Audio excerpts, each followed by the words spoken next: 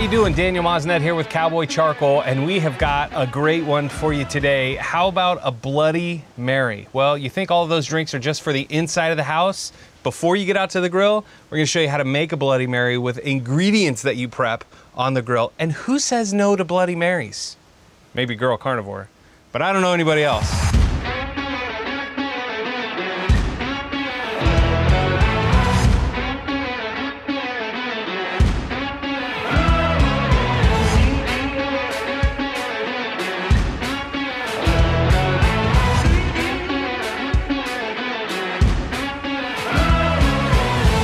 So let's show you what we're gonna do. We're gonna take our tomatoes, we're gonna cut them in half. We'll take our lemons, we'll cut them in half. We're gonna put those right on the grill.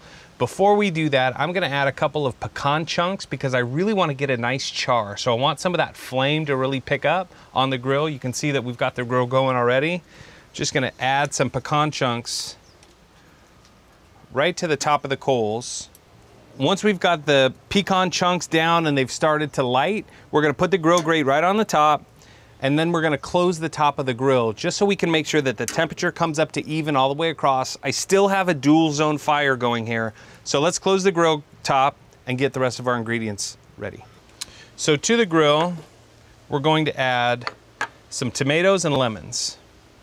First thing we're gonna do is take our tomatoes, and I'd like to cut them in half. We've got about 2 pounds of tomatoes and about 2 pounds of lemons. Just really kind of depends on your preference. Remember, Bloody Marys are really about personal preference and personal flavor.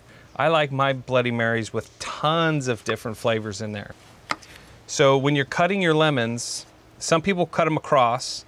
I like to cut them on their largest, longest side.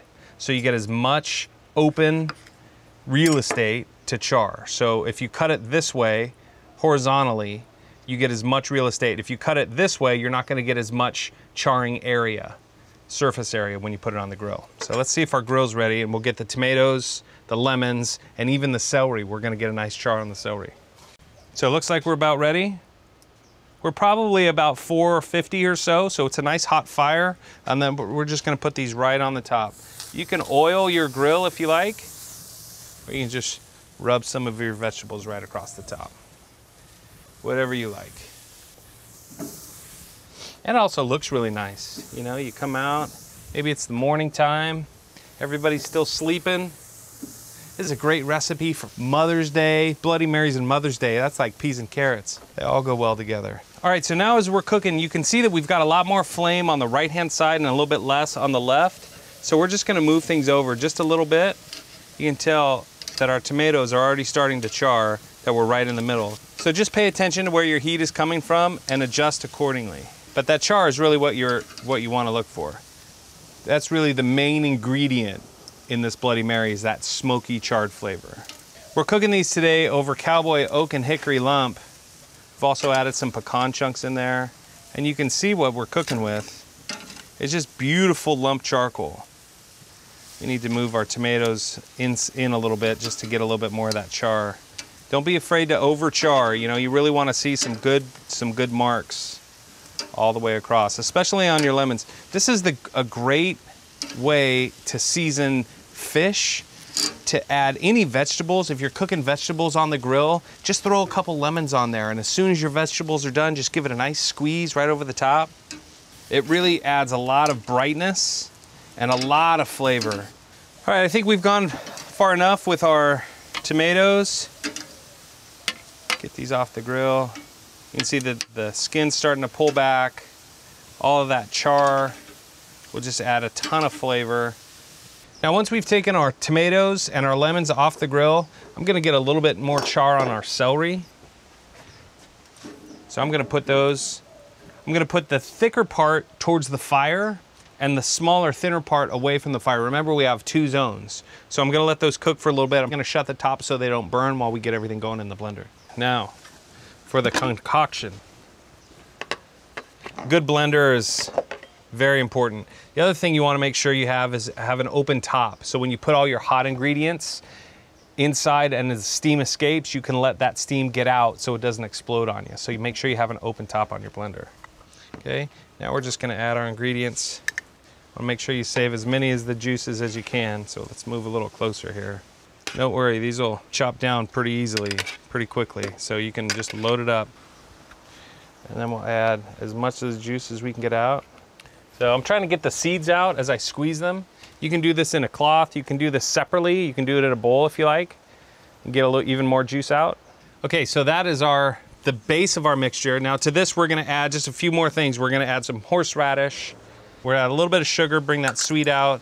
A little bit of Worcestershire sauce. And then salt and pepper to taste. And then we'll give this a blend.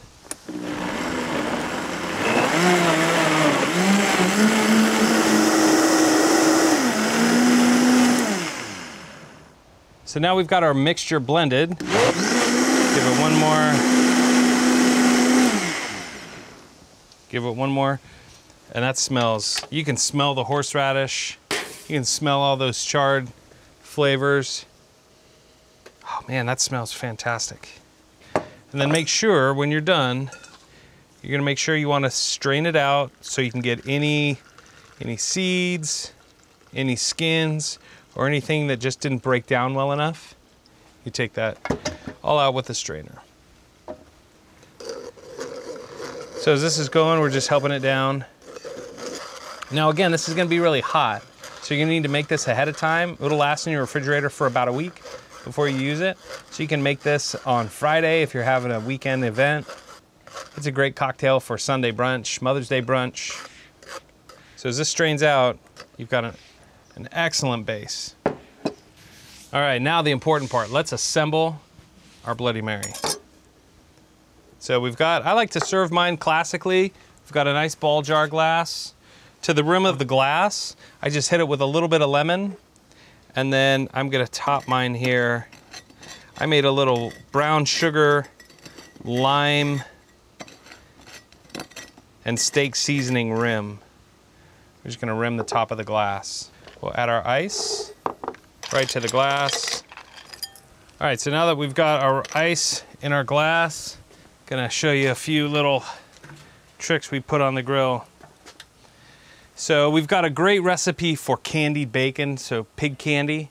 We're gonna skewer that. We're gonna use our grilled celery. You can see that celery that we've had on there, getting a little bit more smoky flavor. We're gonna put that in there. We're gonna top another skewer with some grilled tomatoes and that lemon that we did from earlier. Now, for the important part. We're gonna take our cocktail shaker. This is the charred tomato juice that we added before. We strained out. We'll add a little bit of that. We'll add a little bit of vodka. This is Tito's here, but use anything you like. We're gonna add a little bit of truffle sauce. You can add any hot sauce that you like. I like truffle hot sauce. It makes it a little bit more decadent, a little bit more over the top. I'm gonna add a little bit of Jack Daniel's steak seasoning. We'll add a little bit of that to the top as well. So I just want to give this a quick little shake just to make sure that all of the flavors are well combined. We'll let that sit in there, and then we'll show you how we put together our garnish. So we've got our pig candy, that's gonna go right inside. We've got our celery stalk, that's gonna go inside. Let's grab our tomatoes. We'll skewer those as well, and our lemon. And then we've got our pickled okra and our hot peppers. So you can do this in any manner you like.